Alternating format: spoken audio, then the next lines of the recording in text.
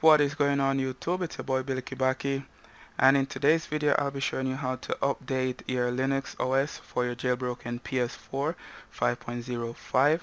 Updating the Linux will update the library file, so it's highly recommended to do an update. So you can do an update like every week or every 3 days just to check for updates. Alright, also keep in mind that you should have your Ethernet cable plugged in the back of your PS4 and also your USB keyboard and your USB mouse plugged in. Alright, so let's go ahead and get started. So guys, remember that you should refresh your menu. So go to your menu icon, go down to JWM and then go to refresh. If I go back up there now, as you can see, I now have a full menu. Alright, so I'm just going to show you guys how to update the Linux OS. So all these will be updated, okay? So go to terminal. Then on your USB keyboard, you want to go ahead and type sudo space PACMAN space dash capital S YU, and that's it. Press enter on your keyboard and it's gonna check for updates and all of that. If it's the first time you're doing this, it's gonna take a long time because it's gonna find a lot of updates. Okay, so as you can see down here, we have a installation question, Y/N.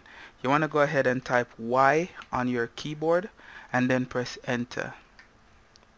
If you get those messages, just press Y and then press enter to accept it. So as I said before guys, this will take a long time if it's the first time you're doing it.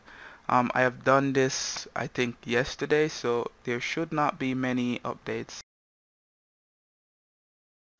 Okay, so down here it says finish, 3 packages removed, this space saved 4.69 megabytes. Okay, so this actually cleaned up the OS a little bit and save us a little bit of hard drive space. Alright, so once you have done this, you can go ahead and type clear,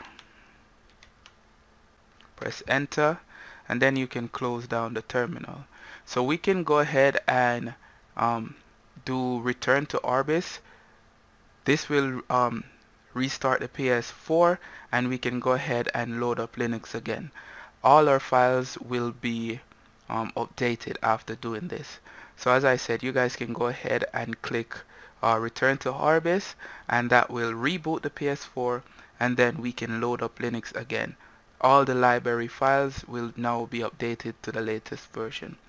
Okay, so that's it guys. That's how you update the Linux on your PS4.